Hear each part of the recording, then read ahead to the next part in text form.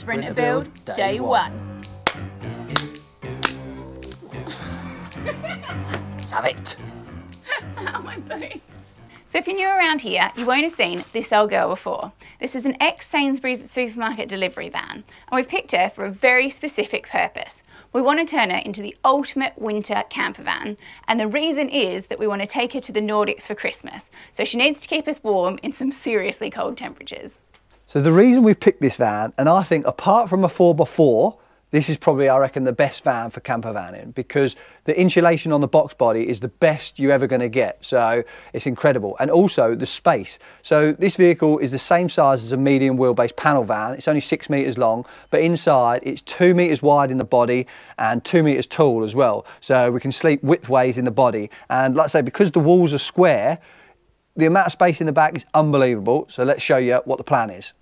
So the first thing you're going to want to think about before you do anything with a layout is your weight. And we got a lot of stick about this van on Facebook and Insta. Everyone going, oh, you're going to be overweight, you're going to be overweight. There's two big heavy things you've got to take off. One is the steps it comes with on the back, and the other is the fridge unit that keeps this front bit cold. So we've taken those off. We've taken her to a weigh scales this morning, and she came in at 2,060 kilos. Absolutely buzzing, because that's way less than your average medium wheelbase Sprinter van. So let's show you the plan. Come on in, Johnny boy. So first job is we've got to take this divider out.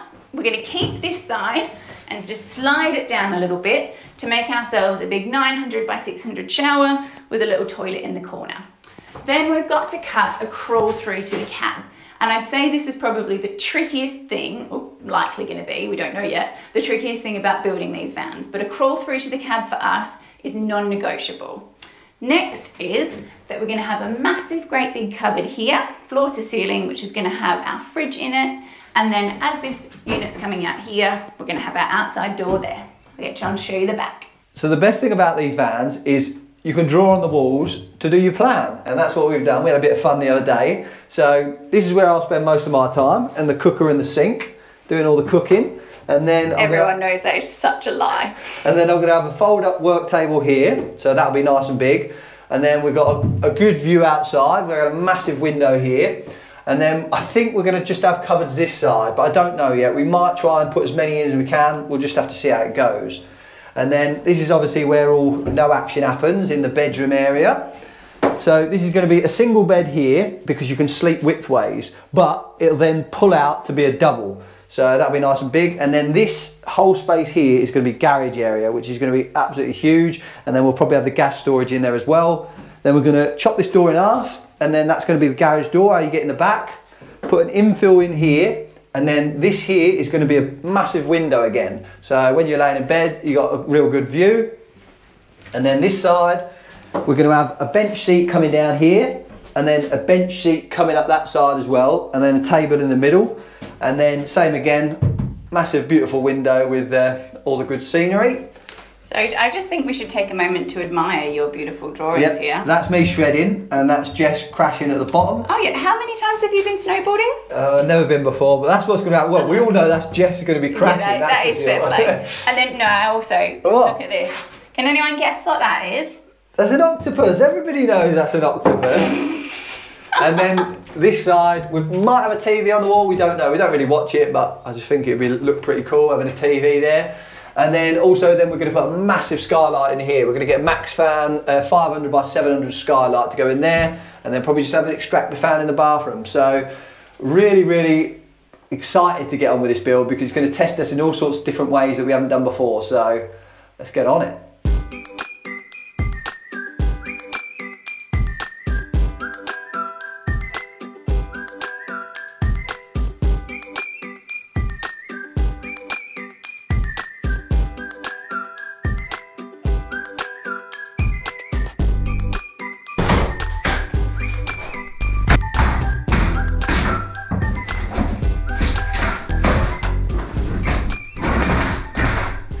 So this glue is unbelievably strong. Luckily, it's no match for these little beauties. Right, I'm sick of this.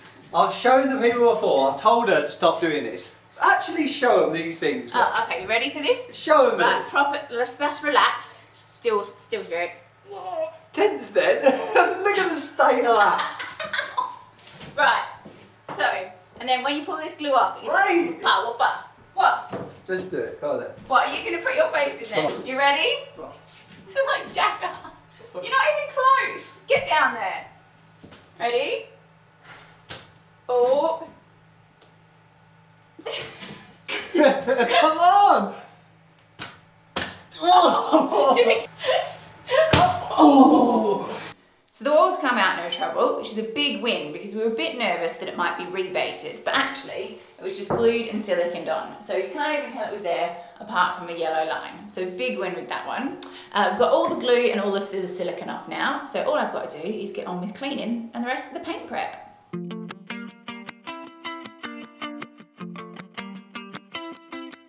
So my next job is to fill some holes. So this hole here, this is where the air conditioning unit was here, and all the pipes and everything went through and bolted onto the compressor outside. So to fill this hole, I've just used a bit of the dividing wall and I've cut a core out with a hole saw, and basically I'm going to slot that in there. I'll put a bit of duct tape on the outside, slot that in there, and then I'm going to use some expanding foam to go around the outside of it, and then once that's fully dry, I'll bevel all the edges and use some proper fiberglass paste for it anyway. And then all the floor as well, they've got some holes in the floor where they had the drains, and again where the electrical cables came up, so I'm going to do the same with them.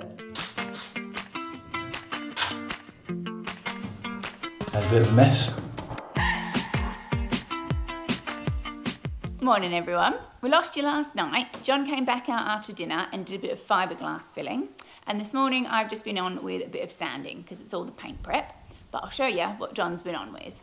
So the next job we've got to do is work out where we're going to put these doors, but we can't do that until we've worked out about all the side lockers and that. So we've mocked up putting the belly locker in, and we've mocked up putting the steps in, because the only issue with the steps is where the spring hanger comes down here, you've got to make sure that the step doesn't hit it when the steps come out. So I'll show you the steps. So we're going to have this switch inside so you can open it whether you're inside or outside. So brilliant little fill steps them. They're not cheap, 400 quid, but they're brilliant. And then also my next job is we've got to work out about cutting the cab through to the body. So what I've got is this seal here. It's called accordion seal. Again, it's not cheap, it's £50 a square metre, so it's 200 quid's worth of seal there. But that's where we'll cut it through this side, and then we can mark it up on the box, cut through there, and then we'll have to fabricate a bracket to suit. So let's get on.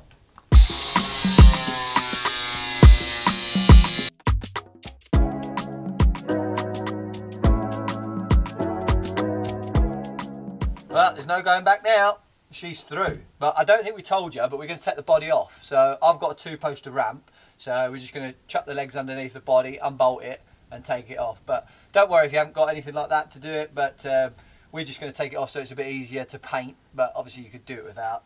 But while we've got it, we might as well make use of it. So one tool I'd definitely recommend getting though is one of these little beauties. Only cheap, but it's a deburring tool. But if you're ever doing metal work like this, you get like the swarf on either side of the metal, and then you have to use a file or something like that to do it. Whereas this, it's got 2 little wheels on the end, and it's adjustable as well, so you can do different size thickness of steel.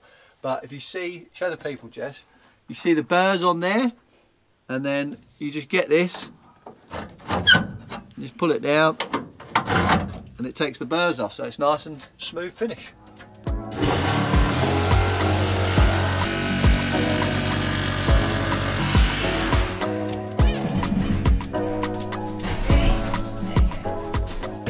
Well, this worked out a treat. We were a bit worried because it seems so low, but because you're stepping up from in the cab, works brilliantly. Step through again. I'll Show step them, through yes. again. I'll show them. Show them. Ooh. And again. Ooh. And again. Ooh. I'm such a loser. Anyway, next job, let's get this big beauty old box off.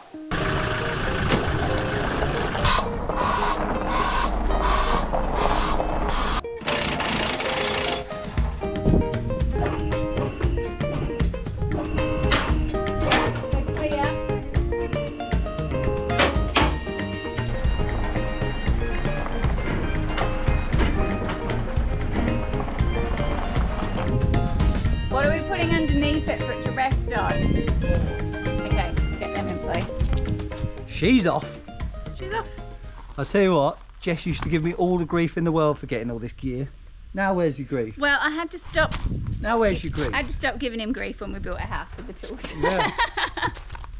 But when we came from Australia, right, I had to get rid of everything. Oh, here we go. Anything I had two of. Oh, you know what I haven't shown the people? Well, I think I'm about to give you jip for it. Anything I didn't have, like I had two of, had to go, right? Couldn't fit in the bloody container. Just found today in the shed 5 Rivy guns. 5. Cheeky But bugger. I haven't shown you my wheelbarrow. Remember when I said I'd shown the wheelbarrow? This one came back from Australia with us as well. Let me get my wheelbarrow. Yeah, couldn't bring half my clothes or my pots or my pans, but no. We've got a bloody wheelbarrow all the way from Australia. Remember it was in Slovenia? I said I'd show you my wheelbarrow. Look at this little beauty. Watch out the way, so I can see it. Plastic tub. She's got a bit of rust on her, but don't worry about that. Look at the size of it. The Aussies know how to build a wheelbarrow.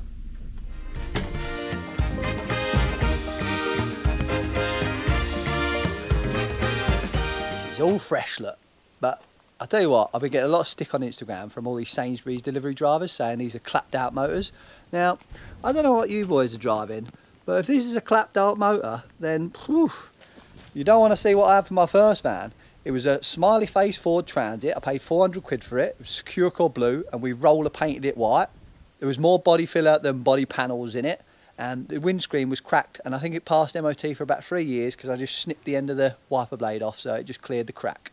So she was a beauty. Morning, everyone. Good morning. We're not actually doing anything because it's quite foggy outside, isn't it, Jessica? It is. Well, you might not be doing anything other than annoying me. I am doing work, as But you can well see. I've got to tell you, Jess has turned into a prude. So last night, right, she's in the toilet doing her business. Why do you always have to tell everyone about me going to the toilet? And I said to her, I'm coming in for a shower, right? She was like, no, you're not coming in. This is my time. Not my time. We need some boundaries. I think most people It's would all right agree. when we're in the van, though, isn't it? When we're in the van, you don't mind. But ever since we get back to the house, she turns into a prude again. So she gives it all this. She loves spending quality time together. I don't know why we couldn't spend quality time. I'm in the shower. She's on the toilet. What's wrong with that? So my job for the day. So once the old fog clears and dries up a little bit, I'm going to get all this body undersealed with a Schultz gun and some Schultz.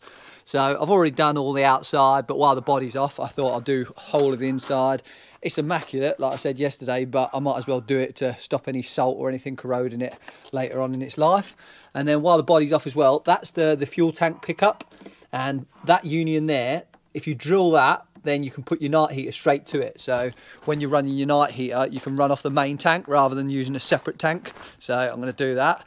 And then first I'm going to do this back door. So the plan for the back door is the bottom here. Basically I'm going to just chop this door in half, and I'm going to have the bottom part for the garage. And then I'm going to have an infill repaired in the front, in the middle. And then I'm going to put the window in at the top. And the easiest way to get these out, these are called mono bolt rivets.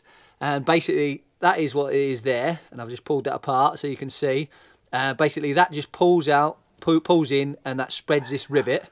But when it breaks off, obviously it stays in there like that, so it's a bit of a nightmare to get out. So all you got to do is get a punch and then knock that middle part of the rivet through, and then she's easy to drill out. So let's get doing that.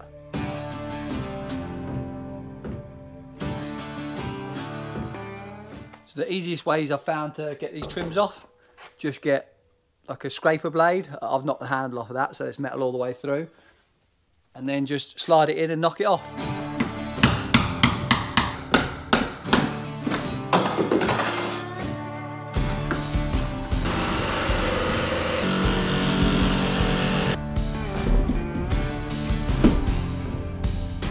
Window hole's cut out and the door's out, but I need to cut a bigger hole, so I'll explain why.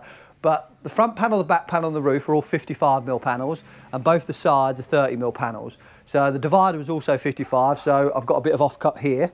So what I'm going to do is, if I was just to try and stitch it in like that, it's only got both the sides for support, whereas if I cut these out like that, at least then it's got but support there, support here, support there. It just makes it a lot stronger. It's not going to be that much pressure on it because the garage door is going to close on there and the window will just sit on there and it'll be bonded and everything, so it'll be real strong, but it's just a better way of doing it anyway.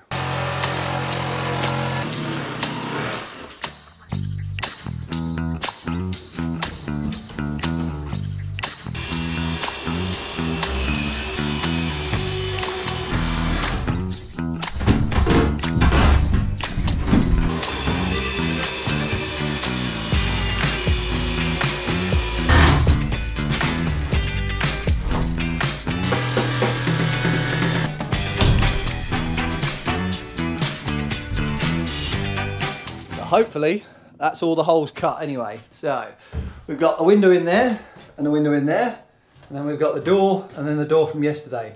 And I know some people are a bit worried about the fact that I'm losing all strength by cutting these holes, but I'm putting some aluminium capping around the door, and by the time the door, the window and everything else is in, and these cabinets, so this bed is going to be secured from like that side to that side, so that will give it some rigidity there, and these units as well, I'm going to fix them to the side and to the floor. So to be honest, I reckon it'll be stronger than when it was new. So yeah, that's coming along nicely. And then our next job, I'm going to get under sealing. So I've got it ready. I've just taped up the front, and all you do is you get, if you've never done it before, you get this under seal gun, and then you get this can of Schultz, and it's brilliant, like really good stuff. It covers up everything and it's real satisfying to watch it go on. So yeah, let's do it. So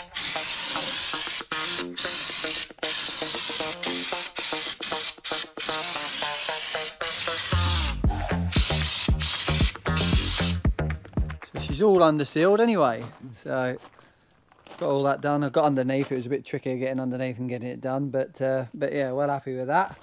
And then I've just put this back panel in. Like I say, Jess ain't back yet with the expanding foam, but I've got the panel in, so I'm just going to clamp it up like that, then just lift it up ever so slightly, and then expand the foam around the holes, and then, like I say, paste her up. So as soon as she's back, I'll get on with that.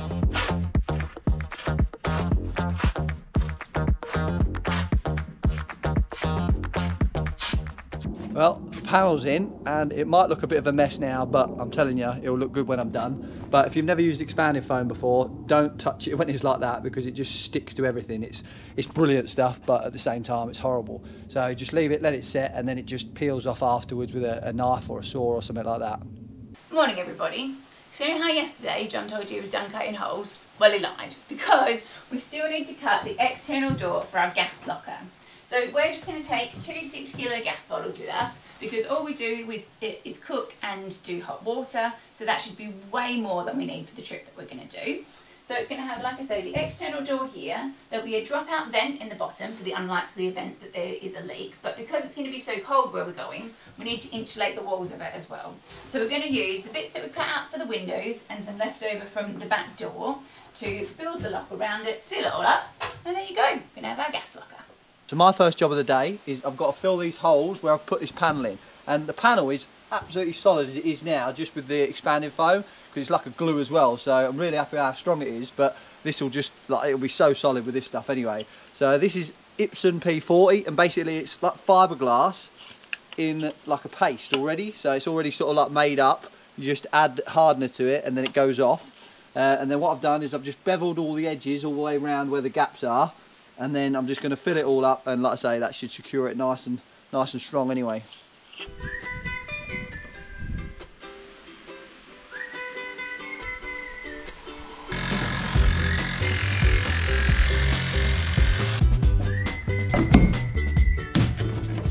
So my next job is the capping for all the doors. So you haven't got to worry about the windows, because they come with the frames with the windows when you buy them. But obviously, because the side panels are different size to the front and the back panels, you have to be a bit careful, because the original capping that comes on the front, the back door is 55mm capping, which is good, and you can get the seal for that as well, which is good. But they don't do capping for the side panels. They do seals, but no capping. Why, I don't know. But anyways, so what you have to go is get some 1.5 by 1.5 aluminium U-channel. So it works a treat. I've got that door all framed up now anyway. But I'll show you the door seal we're going to use as well. So again, this is the original door seal. This is a new length that we've got. The company called CBF, Commercial Body Fittings, and they do the lengths. It's cheap for the seal and the capping, so I'd recommend getting a new one. But this is the way it works. So obviously the door sits in there, and this is a triple seal. So it seals there, and it seals on the outside, whereas a normal door seal will just have one seal. So this is why they use this. It's the best for insulation and the best for a fridge box. So for us, it's the best for the winter van. So I know it's a bit of a luxury, but I'd really recommend getting one of these saws. So it's only a little 210mm one, but it's a multi-material one from Screwfix, Evolution ones. So they're only cheap. I got it second-hand new, but even new, they're 100 quid. But even if you bought it and sold it afterwards, but basically it cuts, like it'll cut this. This is 3mm, 1.5 by 1.5 aluminium, so that's what I'm gonna use for that. But like for the door seals and everything like that, to get a 45 mitre, it's brilliant every time. Whereas you'll know if you've tried to cut aluminium with an angle grinder, like trims and things like that, you just never get it right. Whereas, like I say, this is brilliant. So I've got the capping done, and now I've got to fit it. So what I've done is I've drilled 3 holes in every length, and I'm going to pop rivet it. I am going to Sikaflex it as well, and Sikaflex will probably be alright, but I thought because we're going to be in and out, if I pop rivet it, there's no chance of it moving or anything like that, and it'll be a bit more secure anyway.